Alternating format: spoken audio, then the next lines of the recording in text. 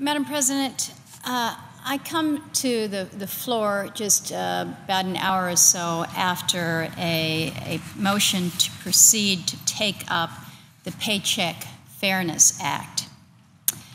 And I struggled with my decision as to whether to move to a measure that I feel was flawed in terms of its approach to a solution, or to recognize that perhaps this was more an exercise in political messaging than an effort to try to resolve what I believe is an issue.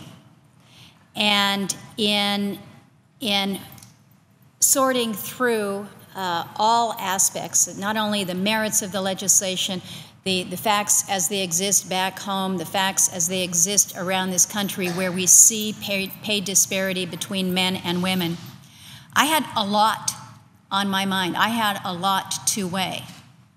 And I did not come to the floor yesterday to speak with the many who rose to either offer amendments, proposed amendments to the Paycheck Fairness Act, or those who rose to speak to defend the act.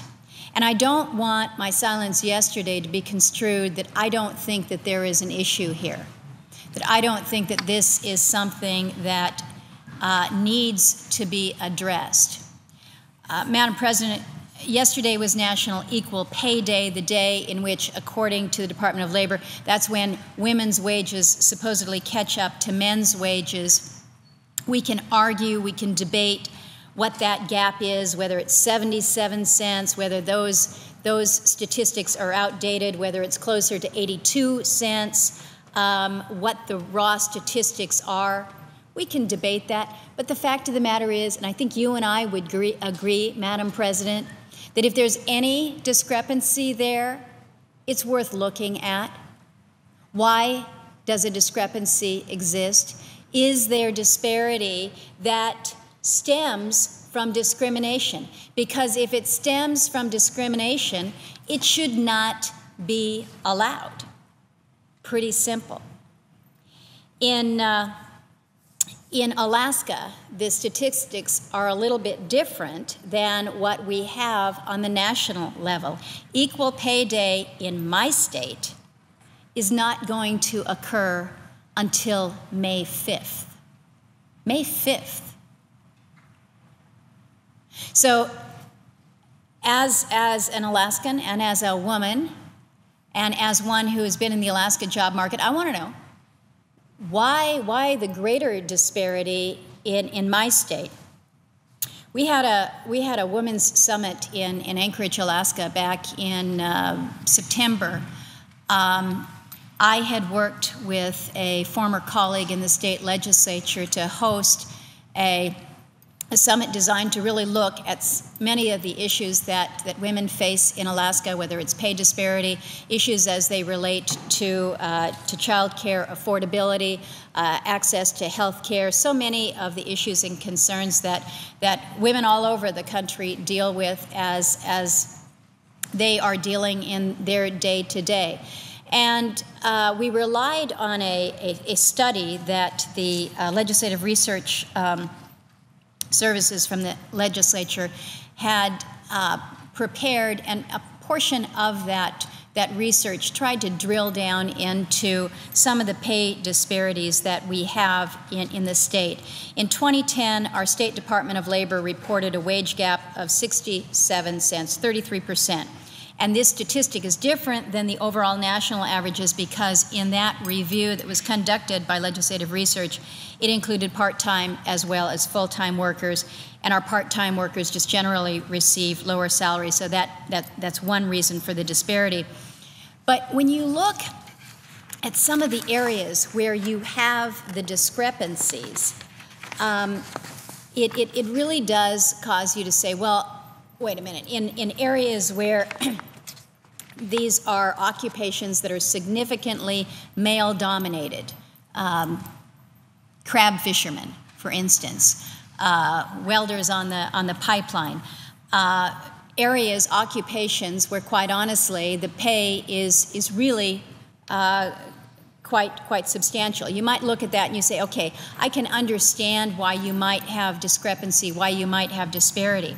But there are some occupations that have some pretty surprising statistics. For example, the average earnings for a male physician back in 2010 was $229,312, but the average for a woman physician was $166,000.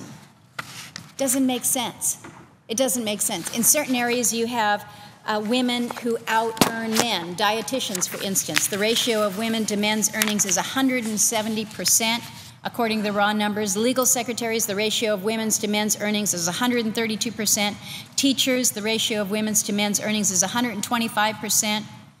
And so, again, trying to peel back the onion here and really understanding what we're dealing with. Is this a situation where it's the difference in the career choice that has made the distinction with the pay disparity?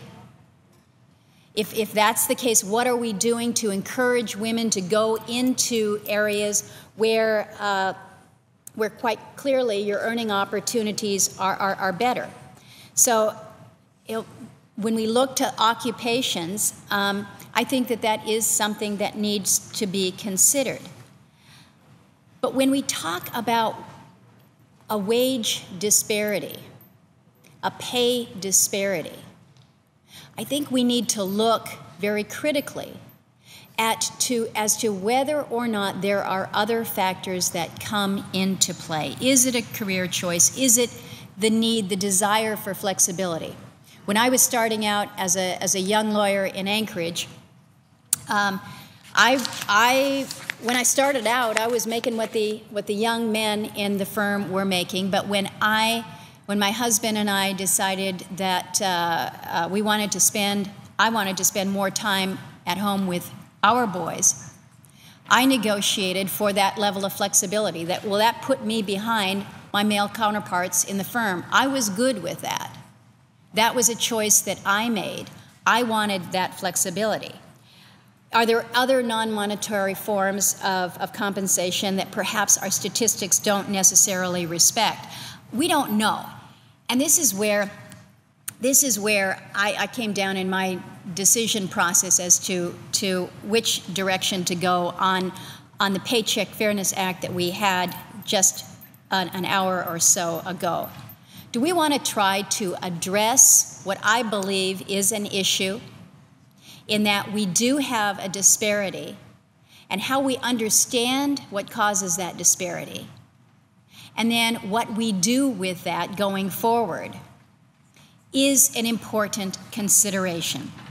We have the Equal Pay Act of 1963 that imposes strict liability for wage disparity based on gender. It is in law. We have Title VII of the Civil Rights Act of 1964 that protects against all forms of employment discrimination, including on the basis of sex. But maybe we are not enforcing these federal laws as we need to. If after all these years we are still seeing areas of disparity that we cannot reconcile based on occupation or based on desire for flexibility, does there continue to be discrimination? And that's what we need to get to. That's why some of the amendments that were presented yesterday that I had supported and many of my colleagues had supported, I think were important to present, to make sure that there is no retaliation for a woman when she inquires as to what others are making, to determine whether or not there is discrimination.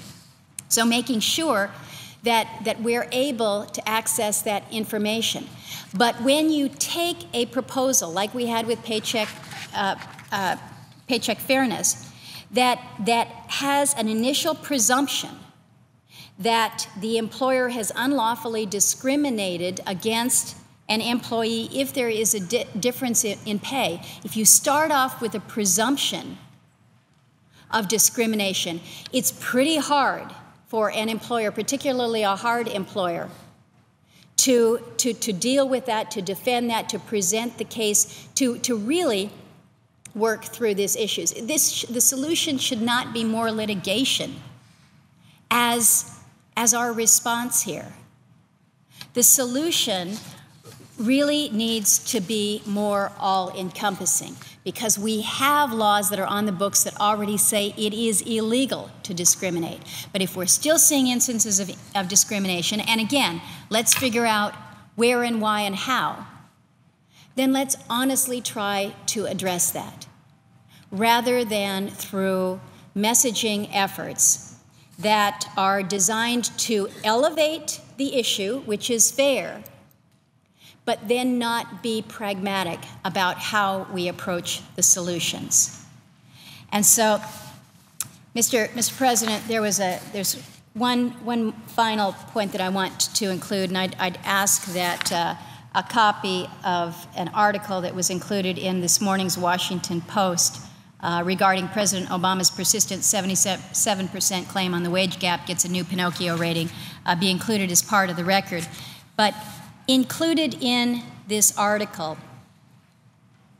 is the following quote, and it's referencing a study that is done by the Census Bureau, and it says, "This study leads to the unambiguous conclusion that the differences in the compensation of men and women are the result of a multitude of factors, and that the raw wage gap should not be used as the basis to justify corrective action. Indeed, there may be nothing to correct."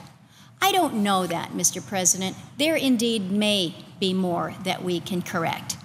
And I am willing to look to see, to continue to peel back this onion, to see if we can do more than we have done with the Equal Pay Act of 1963, doing more than we did with the Civil Rights Act of 1964, doing more than we did with the Lilly Ledbetter Act that I supported just several years ago. If there is more that needs to be done, I'm willing to work on it, because I don't want to be in a state where men are being viewed as being paid $1 to the 67 cents that a woman is being paid. I don't want those statistics to be valid. I don't want them to play out in my state. I want to understand how we ensure that there is a level of fairness. But I do think we need to make sure that we're looking keenly to the issue of whether or not there is discrimination at play, or whether, in fact, there are a host of other issues that we need to consider as well. And I'm willing to work in good faith with my colleagues to do just that. With that, I see that the chairman of the Judiciary Committee is with us, and I will yield the floor to him.